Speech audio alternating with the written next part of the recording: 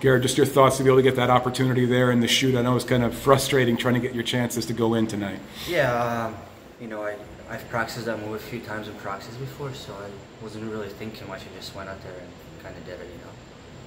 Just your thoughts on your line and just trying to get things going, trying to produce those points. Is it getting a little frustrating, or is it just a matter of time? Yeah, I mean, a little bit. It's always frustrating, right, when you try so hard and it doesn't go your way, but I thought we played pretty well. We had some good chances, besides the first period, but other than that, I thought we played pretty well.